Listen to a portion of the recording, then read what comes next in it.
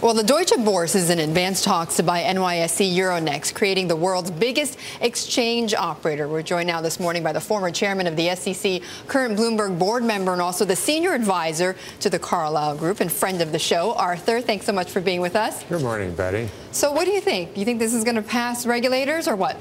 I do. I think it's tough to merge stock exchanges. I tried for nearly 10 years to merge the Amex in New York, but today you've got to do it.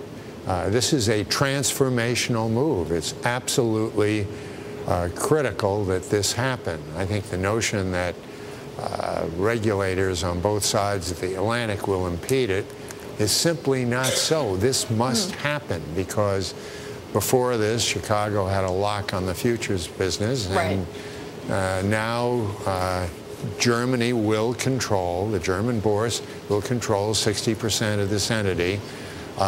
U.S. regulators and politicians will say, how can we do this? And my answer to that is, how can't we do it? We are in a globalized electronic market.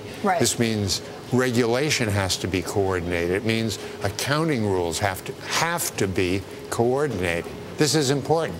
You've got, over in the Pacific, you've got the Singapore Exchange and the Australian Exchange now talking about creating their own merger, which would be of enormous impact over a nation.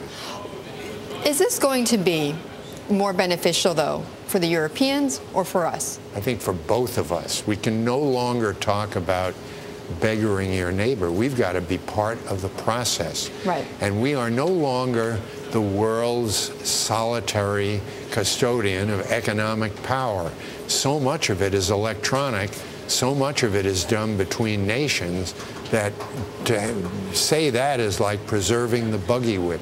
It's a new world and a new era. This must happen. Someone said to me the other day that the NYSE and the NASDAQ missed an opportunity years ago to merge. Otherwise, that merged exchange would have been the stalwart of capitalism. Did we miss an opportunity there? Without a question. And both Dick Grasso and Frank Zarb, who were heads of those entities, wanted it to happen. But then you got into how much is a seat worth and what are the floor members going to say.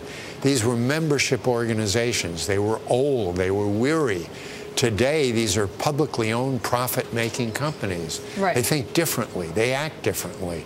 They've got to be much more facile and adaptable to change. But let's take the other side, though, Arthur. If you were still at the SEC, though, what would be your most critical question for this merger? My most critical question would be, how can we get convergence of regulation and convergence of accounting standards? Right now, the United States has better accounting standards and, up until Dodd-Frank, better regulation. Now we've got to be talking about globalized regulation, and I think that's long overdue. So it's a matter of how to get overseas, essentially, in line with the accounting standards here in the U.S. Absolutely. A U.S. investor buying a security on the New York Stock Exchange now has to think about, what does this mean globally? Arthur, good to see you.